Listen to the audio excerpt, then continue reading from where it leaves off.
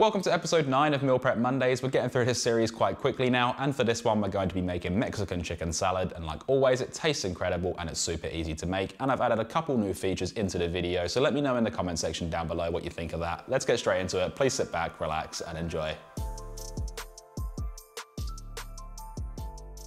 Alright, we'll start this off by preparing the chicken and seasoning. So here is 750 grams or 1.6 pounds of chicken breast that can be placed into a mixing bowl, and to this add in 1 teaspoon or 2.5 grams of onion powder, 1 teaspoon or 2.5 grams of garlic powder, with both of these having a nice concentrated flavour, 1 teaspoon or 2.5 grams of smoked paprika for a nice light peppery flavour as well as smoky notes and a great colour, 1 teaspoon or 2.5 grams of ground cumin for a warm earthiness, a pinch of sea salt flakes, cracked black pepper, 10 cracks worth, and 1 tablespoon of olive oil to help bind the seasoning and lube everything up. Get your clean hands in there and give these breasts a good rub down just until everything is well coated, and once done allow this to sit whilst we prepare the other ingredients, and it can also be left to season overnight if you like to plan ahead. For the salad filler ingredients, here is 1 red onion that's obviously been peeled with both tip and root removed and all the scraps saved for a stock. This can then be sliced in half and thinly sliced in the half moon position, creating nice thin strips, and when you get to the opposite side, just lay it flat to continue slicing safely, that way it won't wobble around.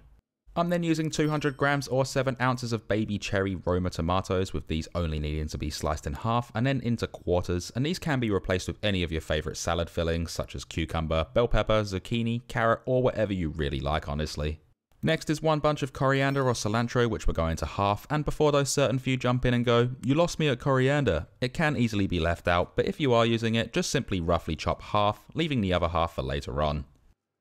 To get a bit citrusy, here is 2 large limes, which you may only prefer to use 1, so I'll leave that up for you to decide, and with these, we're just going to slice these in half, only using 1.5, saving half for another recipe or drink, and to say the word half again, we're going to slice 1 of the 3 halves into thin slices, which may only be used as a garnish. With the remaining 1 lime, this can just have its juice extracted, either using a citrus juicer or by hand. Last but not least for the prep is 1 ripe avocado, which can be sliced open by running a knife the whole way around the seed, being careful of your hand, and I do recommend just doing this on a flat bench to then twist it and open it up. Again, being careful of your hand and using a flat bench, remove the stone with a cheap knife or spoon if you prefer, and then just scoop out the flesh from both halves, placing it into a blender bowl. Now to this, add in half a cup or 120 grams of natural Greek yogurt, the remaining unchopped half of the coriander or cilantro, 2.5 teaspoons or 1 gram of dried oregano for a robust sweet and minty flavour and aroma, 1.5 tablespoons or 30 milliliters of red wine vinegar for a sweet acidic punch, half of the lime juice for a fresh acidic citrusy flavour, and you can use more or less, just adjust to your liking, and then place on the lid nice and tight.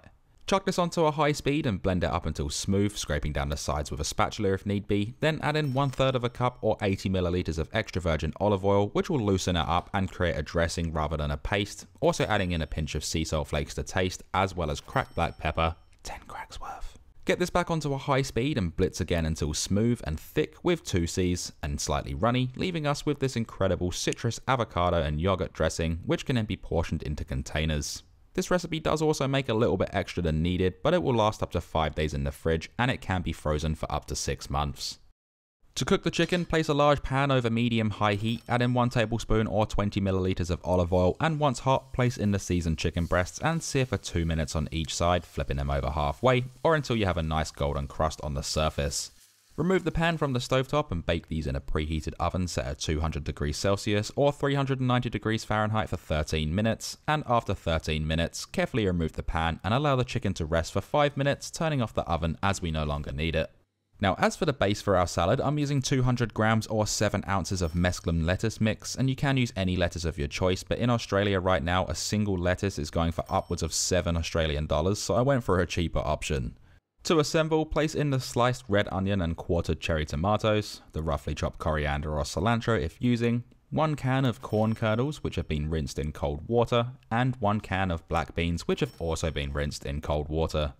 Once the chicken breast is rested, allowing those juices to redistribute, it can then be thinly sliced using a sharp knife, slicing across the grain which breaks down the fibre and tissue, resulting in even more tender goodness, and with that initial sear for 2 minutes on each side and the 13 minutes in the oven, it always results in perfectly cooked chicken breast every single time without failure, so you can use that method whenever you want to cook chicken breast. Now you can leave this like it is if you wanted to, but I personally prefer it slightly torn as I find the dressing can get in there nice and deep like, allowing for a more tasty bite. Anyway, this can now be added to the salad bowl, getting in all of those juices, and then just use your clean hands, tongs, or a large spoon to give it all a really good mix through, ensuring everything is evenly combined. In the past, I have had people say it's gross that I use my hands, but this is my food and I'm not serving it to anyone but myself, so it doesn't matter, and obviously if I was serving this to someone, I wouldn't do this. With that done, this can then be portioned into our containers, with it filling 5 1-litre containers really nicely. Garnish each one with those slices of lime we did earlier, and then just place on the lids to then store this in the fridge for up to 3 days, serving the dressing alongside.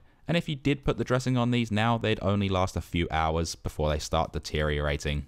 As for serving, bring them out of the fridge along with the delicious dressing that can be tipped over the salad, giving it a little mix through. And like always, let's make our efforts all worthwhile, and we can then hit that like and subscribe button to see more, and we can then dig in.